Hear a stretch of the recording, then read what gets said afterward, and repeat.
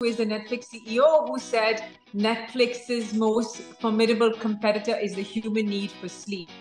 That's what we're competing with on the margin, is the human need for sleep. And just like you, when I first read that quote, you sort of have that moment where you sit back in your chair. I sat back in my chair. And she said, our most popular major right now is a combined major of psychology and computer science. I was struck. I think that's one of the things that we're losing out on, which is why it's so important to also have conversations with our kids about what it means to really put away the phone, sit down, feel your feelings, talk about it, IRL, and to really... Well done.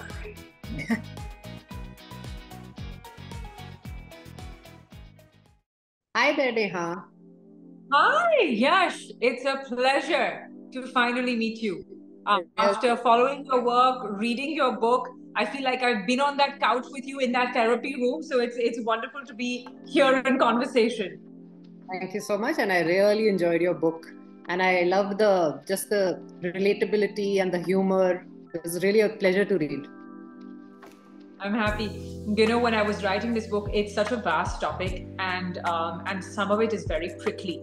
And I was just trying to make sure that we kept it light and conversational, because otherwise, who wants to hear one more judgmental, preachy, coulda, woulda, should have? So the idea was to just keep it light and easy breezy and conversational, which I'm sure is something you do in your therapy room as well. Yes, absolutely. And for the sake of our viewers, I thought it'd be good if we tell them about our respective books for a moment. Yes.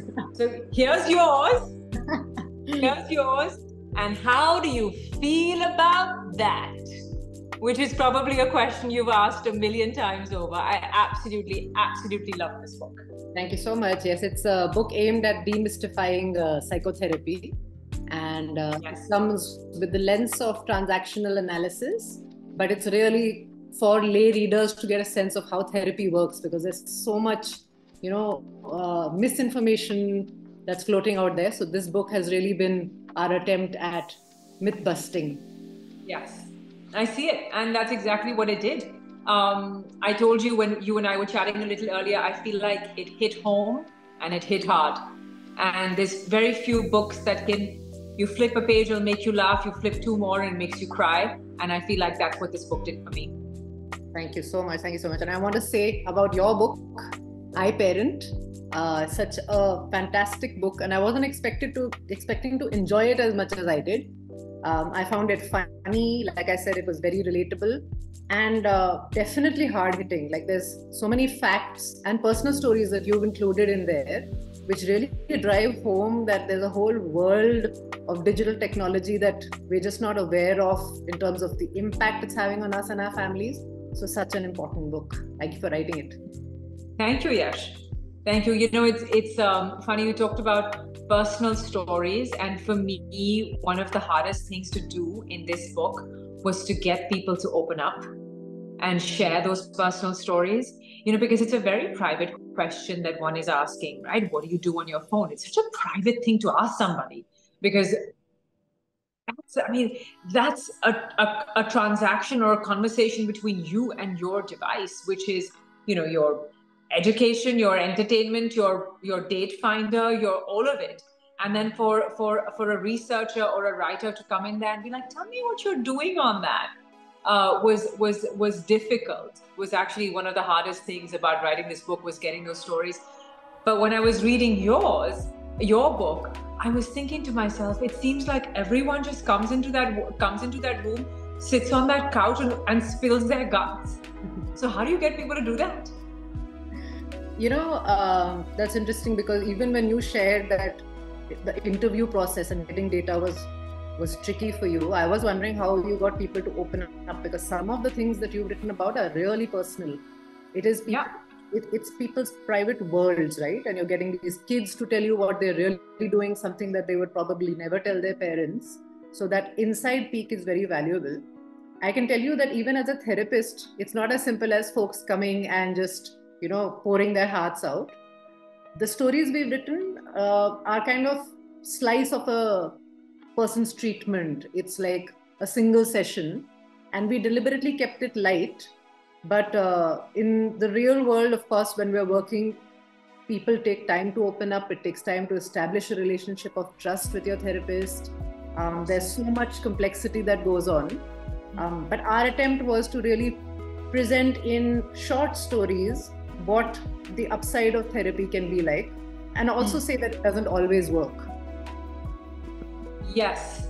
I know what you mean, because I think very often we think of it as sort of like a magic bullet or a silver bullet that, once you get into that room, once you get into the couch, once you find your therapist, everything will be cured. But I really enjoyed that. I think that fairy tale ending, or that fairy tale sort of myth that we have about therapy, it's a dangerous one. And I enjoyed that about the book, where you say, you know what, sometimes, I mean, I'm using my own words, but the idea being that sometimes this is just a cross that one has to bear. Obviously, you find tools to deal with it, and you find your triggers around it, but sometimes these are just the legacies we carry in our bones and in our bodies. And I appreciated the non-fairy tale-ness of your book. Yeah. When you say that we carry it in our bodies, that's actually a strange point of connect I found between our books. Because on the face of it, one book is about psychotherapy, and the other book is about parenting in the digital age, right? Yeah. But it struck me that both books are about emotional well-being at the core of it. They are about how do we thrive in this world. There are issues which are in common, such as what self-worth means, what human connection means, what relationships mean. So there's really a lot that I found in common. And as I was reading, I was taking note of so many things in your book, which actually one can look at from a psychological lens. Surprisingly, the first one that I wrote down was, oh yeah, sleep. I was very struck by that comment. I think it was made by someone very senior at Netflix. You'd quoted them as Netflix CEO. Netflix CEO said it. Go on. The quote, it really shook me, because his quote was along the lines of, we consider our competition as Netflix to be sleep. Okay. And I was like, oh my goodness, This is the way that they're really thinking about it. Netflix's competition is sleep. And sleep is such a basic part of our vitality, of our well-being. It's really being compromised. And if that's the mindset at which these brains are coming at us, then we would do well to be aware of it. And the reason that sleep struck me was that even when it comes to talk therapy, we take a lot of things for granted. Like we tend to assume that our clients will have the basics in place: good nutrition, decent exercise, and of course, sleep. And I'm exposed to the impact of what lack of sleep can do to relationships, to your own health, to your mood, to how you show up. So that was, I thought that was a weird point of connect. But yeah, broadly, both books really well-being. Absolutely. I think the comment you're referring to is the Netflix CEO who said Netflix's most formidable competitor is the human need for sleep. That's what we're competing with on the margin, is the human need for sleep. And just like you, when I first read that quote, you sort of have that moment where you sit back in your chair. I sat back in my chair and I said, okay, that's what it is now. At this point, when we're up against big tech, our kids are up against big tech, nothing is off limits. Nothing is off limits anymore. Nothing is sacred anymore. Not even most basic building block of human life, which is the ability to go just rest. Yeah. Switch it all off and rest. And don't we see it, don't we? And it makes you reflect on your own sort of watching and binging habits. This brings me to the theme of addiction, right? Another place where psychology and what we're talking about in terms of the digital world really do intersect. And the other quote that hit me hard from your book was along the lines of how the best brains in the world are the ones who are behind these tech companies. And there's really using a combination of psychology and computer science to keep us hooked. And the analogy of how they actually see how dogs are trained by using the clickers, and take learning from that. Yeah. I remember feeling like a sense of real dehumanization. Like we are like that in some ways, aren't we? And control and loss of control. It's that thing where we think we're controlling our clicks, but we're not anymore. And as the tech gets more advanced, and especially now with the advent of AI, there is actually a huge loss of control. So the path that you're talking about, it first struck me when I was having a conversation with someone very senior in the leadership of my US college, which was 100 years ago when I went to college. But even so, and I was having a conversation with her, and I was asking her, what's going on these days? What are the kids sort of leaning towards? And she said, our most popular major right now is a combined major of psychology and computer science. I was struck when she said that, and I looked it up. Not only my alma mater, but Yale's doing it.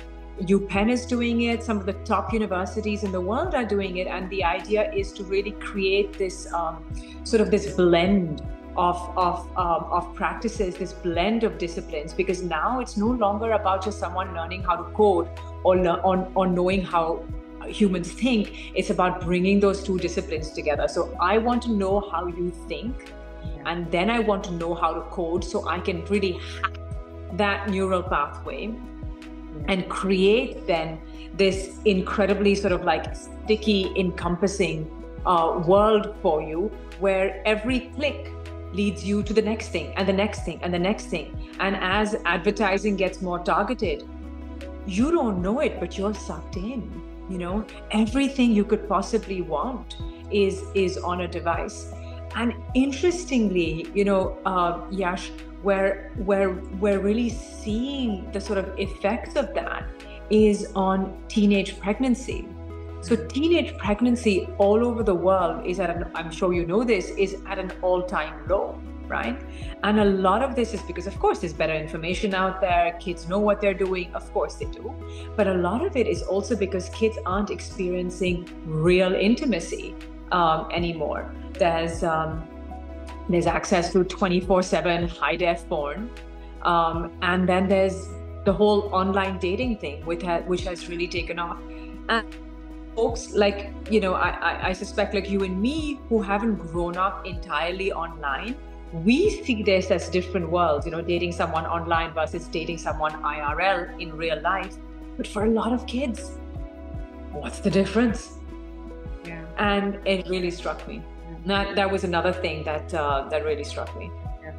Oh no, go back to one point which you mentioned about the way that these brains are really coming at us to keep us hooked.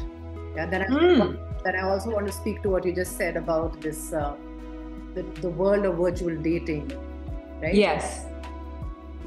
On that first one, one might think that, well, then what hope do we have? The best brains in the world, the latest developments in psychology and the digital world being designed intelligently to keep us hooked. What hope do us mere mortals have?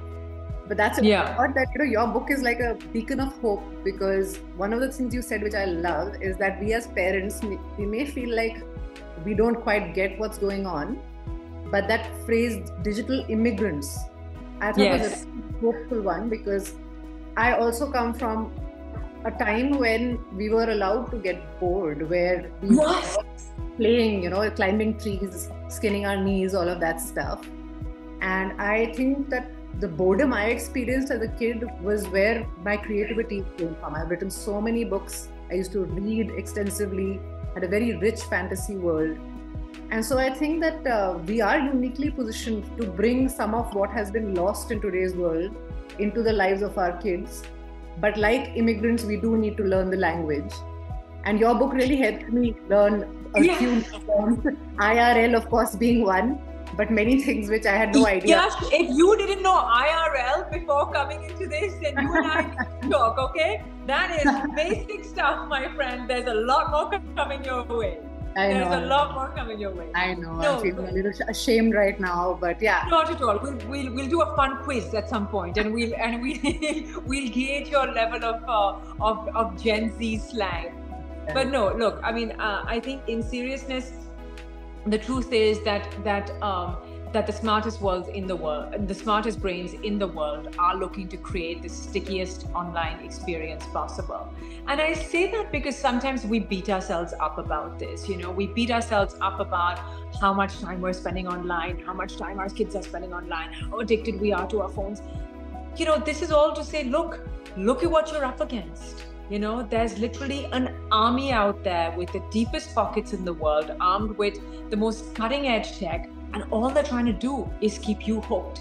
So don't beat yourself up about it. But I am hopeful. I really genuinely am. Two reasons. One, because, in all my research, I came to realize that as parents, we don't have to keep up with every single thing. It's not about knowing every single keystroke that your kid is entering, or every single, as much as I joke with you about Gen Z slang, it's not about us knowing every single word that they're using. It's about us just teaching them digital hygiene. Ultimately, we're trying to raise adults, not children, right? And I think that was, honestly, it was liberating for me as a parent to realize that I don't have to put that kind of pressure on myself to keep up every single step of the way. And the second thing that makes me very hopeful, Yash, is the realization that these kids, whatever, Gen Z, iGen, the app generation, whatever you want to call them, these kids know. They know that what they're seeing, sometimes they'll need help in realizing that the lines are blurry. But in general, they know that a lot of what they're seeing on social media isn't real. They know what happens when you're not socializing in real life and you're addicted to your phone all the time. They're aware of it. So, and one of the times that I realized that is that while folks like you and me are still on Instagram, a lot of the kids are on an app, for example, called Be Real, where you're actually penalized if you upload an edited photo, So they're aware of this. And I think if we work together, and bring in our lessons of what it's like to, what you were saying, live a more analog life, climbing the trees, skinning your knees, and they bring in their knowledge of tech, I think we could have a wonderful experience, both parents and kids. The fact that we always have a distraction, like it's one phone screen away. I think one of the things from a psychotherapeutic perspective is when we do not allow ourselves to sit with our uncomfortable feelings, to really feel our pain fully, to make meaning of it. It could be with dialogue with another. It could also mean just actually sitting with it ourselves. The human emotions of anger, grief, sadness, fear, they are all a part of the portfolio of our inner world and our relational world. And I think that's one of the things that's really getting compromised when you're able to just quickly distract yourself.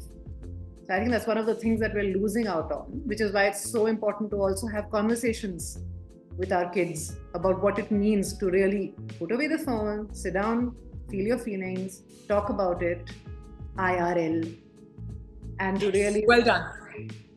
Thank you. To really experience the full range of our emotions is a part of our emotional well-being and psychological health. I agree. And again, this is something that came up in while writing this book is sort of lack of discomfort that we're allowing our kids to feel. I almost inoculating them against everything. We'll all do the inoculations against, or take the vaccines against preventable disease, but I feel like we're also trying to inoculate them against any kind of failure, any kind of discomfort. And that's a scary thing, because when your phone, exactly what you're saying, I'm agreeing violently with you. When your phone is there, so when you're breaking up with someone, instead of sitting down and having that real conversation about what went wrong, what you're feeling right now, the sadness, the grief, the loss, perhaps hope for the future, whatever, rainbow of emotions one feels during a breakup. Now it's so easy to just send a text message, block, delete contact, it's done. And in that transaction or lack of, imagine that entire universe of emotion that you haven't allowed yourself to feel. And I wonder then if it has sort of a build-up effect later on. What do you think is happening? Or what do you think, suppose I'm asking you to peek into the future, because this is something that I've discovered in my research, that I know where we're trying to prevent our kids to feel discomfort. And that phone is right there to help them with that. But what do you think it leads to as this generation grows into adults and really hasn't felt fear, failure, discomfort of any kind? What's the problem with that? Is that okay? Yeah, it's most definitely not okay. And I'm thinking about something that you referenced, right? Which is the age of kids viewing porn. I was shocked as young as 10. Yeah, I was. In India, in the US, it's younger. 10-year-olds, really? So the exposure is really, really high. And, this whole piece about not having a real connection and taking the easy way out, stuff like breaking up over text, blocking, and then quickly also moving on to the next person. Yes. There's no real assimilation. There's no real growth that's taking place. There's no real learning about what it means to be in a relationship. There's a missed opportunity to get feedback on how you show up as a person. And so it's very possible that our kids don't learn what it means to really relate and to have a relationship which is not a fantasy relationship, but something that takes effort, takes work. I think the biggest thing being compromised there is the idea that relationships are hard, relationships take work, and relationships are worth it, but they need the effort. So one of the things that struck me was, I think you quoted, you said a statement around your primary partner can never compete, can never win against a fantasy relationship. Yeah. And the digital world really enables fantasy relationships, isn't it? Yeah, that came from this sort of story that I found, where virtual girlfriend, she'll be whatever you want her to be. On Tuesday, she's the dominatrix. On Wednesday, she's a submissive schoolgirl. On Thursday, she's someone else. And she changes roles, and she can really become whatever you need her to be in that moment. And I think it was a New York Times story that I was reading. And, as I began to research this sort of phenomenon of dating someone online who can really take on these different roles, it became clear. I think I quoted someone from the psychotherapy world who said, look, when you're comparing that relationship, that fantasy relationship, to someone in real life, it's never going to match up. Because, doesn't every married couple know that ultimately the novelty wears off, right? And you're left with sort of the work to do to keep the newness, the freshness, the excitement still alive. But what happens online is you can keep inventing that newness, and you can keep inventing that excitement, whether it's the same person taking on different roles, whether it's moving on from one person to the next, and it becomes easy. I worry for the kids, only because for them, oftentimes they experience this fantasy before they experience real intimacy.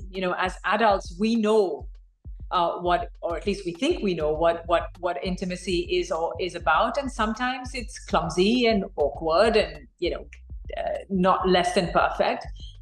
But when you're, for example, in a fantasy relationship with someone online, it could be someone who's a professional or not, or your needs are being met by, say, porn or someone in a chat room. It's so easy to dispense with the realness of it all, and the worry for the kids is that they'll experience that before they experience real intimacy. I think it was a adult movie star. I absolutely adore this line.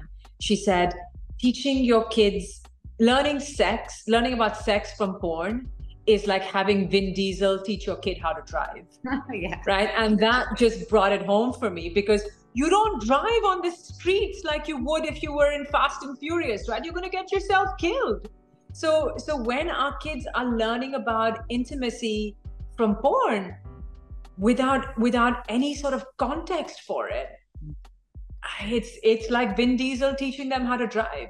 And again, I just want to sort of make this clear. None of this is my is any sort of an argument against porn. I think it can be a wonderful thing, but the idea is that it should be responsibly enjoyed by people who have context for it. During COVID and actually subsequently, almost all of my work now is online.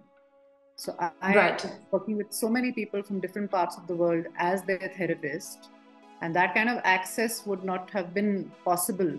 So it's also a huge opportunity. And it is actually a connection. And I was very heartened to read that one of my favorite authors, the psychotherapist Irvin Yalom, he says that in his experience, Zoom therapy is actually as effective as his in-person therapy. Really? So there's something we may be losing out on in terms of not being in the same room, the energy, the possibility for just that physical connection and observance of body language in its entirety. But there's something that does get added back, maybe from the fact that people are able to log in from the comfort and safety and convenience of their own home. Maybe they 100%. are able to feel like themselves in a safe environment, even in the conversation for therapy. So yeah, definitely there's a lot of the absolutely good. And that research is actually being mirrored by emerging research around education, where a lot of the research is showing that online classes, especially in large groups, is actually just as effective as sitting in sort of like a 50 people classroom. You could achieve the same dynamic, whether it's being able to ask a question, whether it's being able to connect with a peer. You can achieve the same dynamic being online. So of course you lose some of the human connect, the sort of flesh and blood connect. Of course you do, but again, I think the upside of it, the being able to connect, there's a lot of great that comes out of it. 100%. I couldn't agree more. Also thinking about something interesting that you said, which is our kids know, right? They're sharp, they're sensible, they're exposed, right? They're not maybe as clueless and innocent as we were when we were growing up, thanks to that exposure, but they are smart. Inherently, we can trust them. But at the same time, you quoted this research about how teenage girls, when exposed to edited photos, the impact on their brains. And again, you use the word trauma being caused to their brains just by the simple act of viewing photos that they know, by the way, to be edited. So there's also the fact that, yeah, they may know, but at one level they may not realize the impact of what it's actually doing to their selves at a very subconscious level. So there is also that fact. 100%. I think the research that you're referring to is by a British researcher, M. Ford, and what she found is that when they did MRI scans of young girls who were viewing airbrushed photos of models, exactly the kind of photos that you and I see and everyone sees on Instagram every day, they were actually experiencing, those MRI scans show that these young girls were experiencing trauma. And it's a difficult space. It's a difficult space because I want to share something with you. I write about it in the book as well, but I want to share it here with you. I went through an eating disorder when I was growing up as a teenager, and I grew up in the 90s, well before the advent of the internet. Now I say that and I talk about my experience only to sort of use that as a data point to show that the internet did not invent toxic beauty standards, unattainable sizes, size 0. This has been around, and as a lot of young women and young girls, you talk about it in your book, where you come across stories of young girls who have been fat shamed by their own parents, their own mothers, for instance. So this has been around. This cycle of trauma has been around for a while, but there's something different happening now. Earlier it used to be almost a private affliction that you dealt with. Now what's happening, for example, there are entire communities online that worship what they call Anna and Mia, anorexia and bulimia. I was just kidding. And these that young was frightening for me too. I saw the heading Anna and Mia, and I was like, oh, who are these people? And then I read on, and I was just blown away. Yeah, that was scary. There is this tsunami that is now coming on that a young girl has to deal with when she's coming online, and it's very difficult. And we've seen it, right? I'm sure you're seeing it in your practice. The sort of incidence of these eating disorders has skyrocketed. Mental health is at an all-time low, and I know the difference between correlation and causation. But there's something happening online, especially with social media, that is sending these young girls into a tizzy. Yeah. There's definitely something happening online that's compounding what the effect of toxic messages might have been. And you did say that one of the stories that you enjoyed in our book, what stood out for you, was a story called Laddus and Love, which is about a young girl who has been fat shamed by her own mother. And as I was thinking about that, I realized that some of our work in psychotherapy, when it comes to something like an eating disorder, is to people actually get this internal permission that I can eat what I want when I want. That doesn't mean that they're going to go and binge, but it's more like the internal permission to be able to do so, to have that basic control on their bodies, their lives. And that stands in sharp contrast to one of the quotes from this Anna and Mia community that you mentioned, which is, I shall not want food. And that becoming like an anthem for a bunch of young girls. So yeah, that was hard hitting. And I think things that hit hard are useful because they grab your attention. And attention means that it comes into your conscious awareness. And awareness is really the first step towards making any change. That's what we see in psychotherapy as well, that when a pattern comes into awareness, you then have the ability to think differently or to change a behavior. So that's what I really enjoy about your book, which is as scary and as hard-hitting as it is.